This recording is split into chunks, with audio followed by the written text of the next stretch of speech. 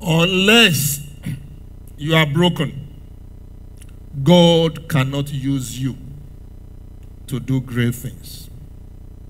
God cannot use you for his glory. Please take that down.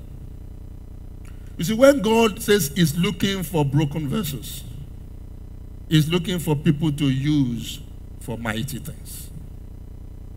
And I don't know whose life is broken today, or somebody who is broken in one way or the other. But my prayer for you is that God will still use you mightily. The passage we read in 1 Corinthians chapter 1, 25 to 28, it says, have you not noticed that God does not use people that are wise? Have you not noticed that God does not use people that are strong? Have you not noticed that God does not use people that are rich in their sight? Because those people are fool. They think they get it. They think they have arrived.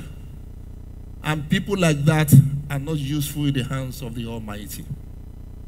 Please take this one down. God's seeming foolishness is better than your wisdom. So when you say, look, I don't think you understand, Pastor. I know what the Bible says, but Pastor, leave that matter. No matter how wise you are, the foolishness of God is better for you to follow. Because the Bible is very clear. There is a way that seemeth right unto a man, but the end thereof are the ways of death. The foolishness of God is better than the wisdom of man. Write this one down. The seeming weakness of God is better than your strength. The weakness of God is better than your strength.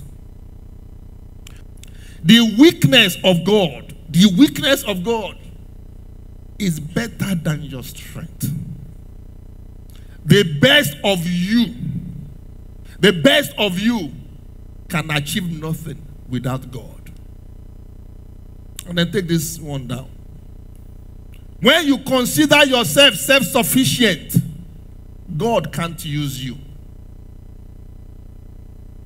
That's why he said in that passage on the screen, he said, have you noticed that God does not use the people that are wise? Have you noticed he does not choose the people that are strong? Have you noticed he does not choose the people that are noble? Because if God chooses them, whatever they accomplish, they will attribute to their wisdom.